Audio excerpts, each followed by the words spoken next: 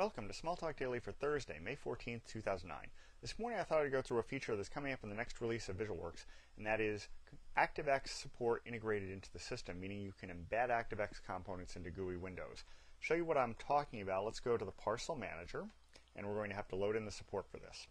Now there's going to be a manual step here because this is the first release that this has shown up in builds, and this is a development build of the product. So we're going to go down here to OS Windows, and first we're going to load the COM support. You'll notice that there isn't an ActiveX category here, and that's because it hasn't been added in here yet. Before we ship, that'll go in. Now once we've loaded the COM support, we're going to go to the Directory view, and in Directory view we're going to select COM, select ActiveX Load All, hit load, and bring that support in. With that loaded, what we can do is close the Parcel Manager and go to the browser. Now in the browser, if you open up the ActiveX section, you'll notice there are some demos here. So we can go right in here, and down towards the bottom you'll find there's one called Web Browser. This is kind of an interesting one to load because it's a quick demo. So let's do Web Browser Open, and we'll do it on that. Now this comes up as a tiny window that I'll need to resize, but once having done that, you'll see that I've got Internet Explorer in my browser, or Internet Explorer in a VisualWorks window, I should say.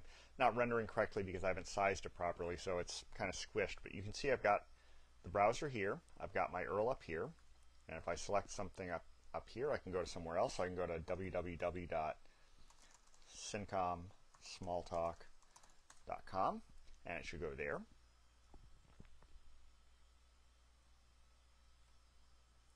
And there you see it rendered. Brought in the Flash content, of course, because it's just a browser. It's not VisualWorks doing this part. It's the ActiveX component. So let's close that down. And what I'm going to do is build a quick demo to show you how this actually works.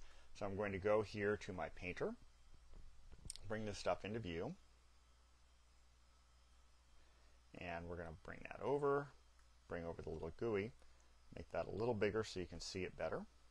Now what we're going to do is select this ActiveX control, and we're going to pop it down here. And now with that selected, we're going to go over to Properties. I'll call this M Player because I'm going to use the media player. And then down here I'm going to select under the W's, I'm going to select Windows Media Player, and that'll be fine. Once I apply this, you'll see that it's going to paint, but it's going to be very small. Rather than resize it there, I'm going to go to the position, and I'm going to set the properties here in an appropriate fashion. So I'm going to go to the top and say I want it to start at 0 over 1. The right side should be all the way over, but back -1, and the bottom all the way to the bottom, and back -1. And now that'll come in and fill the whole window. Now one other thing I want to do, I want to go to Properties here, and I want to scroll down to URL. Now I could set this programmatically, but what I'm going to do is just hard code something to make this quick. So www.syncomsmalltalk.com/casts/stdio_cast .wmd. Now I could show you one of the more recent ones. The difficulty is that in this codec for this Windows Media Player, I don't have support for anything other than WMDs loaded, since I don't really use the media player that often. I'm mostly on the Mac side, so I don't load stuff into this instance of Windows here. So let's go ahead and install this. And I'll call this My Player, and we'll hit OK. Hit OK there. Now we'll hit Define. Hit OK. So now we'll do an open on this. Bring that into the view. Make it a little bigger.